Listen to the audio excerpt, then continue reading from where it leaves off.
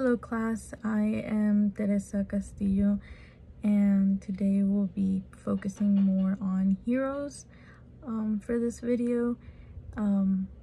Heroes can be someone that is famous or someone that we might just be close to, someone we grew up with or just admire. But we all have one, and I'm curious to see what all of your heroes are. And looking at those videos, it's gonna be exciting. Today I wanted to talk about specifically my heroes. I say heroes because they are a team. They're my pastors. My pastors Daniel and Jessica Duran. They have been in my life for now a good amount of years,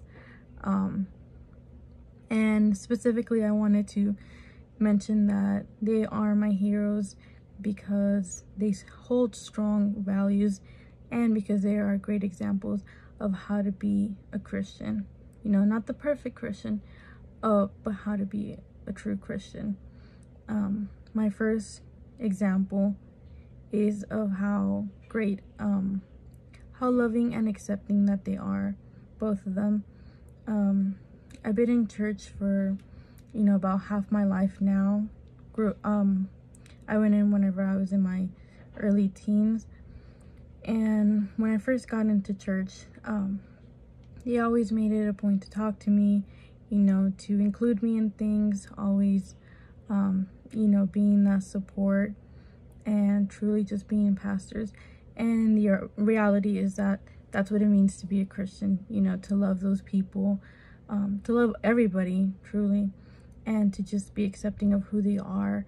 They might not be what you think they should be when they first walk into a church, but that's when, God will start molding us. But throughout that process of all the transitions and all, the changes that came into my own life, they were with me through all of that. And, that's why I honor and I respect them and I love them both so much because of that. And my second example is, or my second reason for why they're my heroes, is because they believe in me and they challenge me. They've given me multiple opportunities, in our church, and it just shows, how much they believe in me and they trust me by giving me such, even no matter how small it might look from the outside, it is such a huge role that they give and they trust me. And I've had the privilege and honor to serve my church and be involved with my church and with the community, with the members, with the saints, with the leadership and all of that. So I'm truly just very honored to be a part of that church and to be under them, under both of them. They challenge me to try new things, and they're never satisfied with where I am.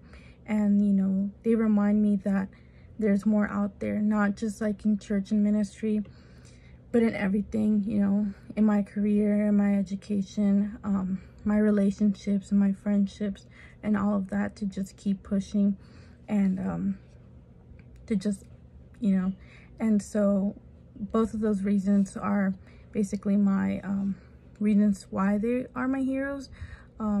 Just as a quick recap, first reason is because they are so loving and accepting, and my second reason is they believe in me and they challenge me so much to just keep pushing. And both of these, all of those qualities, all those traits just show how to truly love people unconditionally, and with those strong values that they hold, they reflect in their life, how to be a Christian and how to just love others, love God first, but truly love others. And I think that's really what makes them, my heroes, and why I admire them so much. Thank you so much.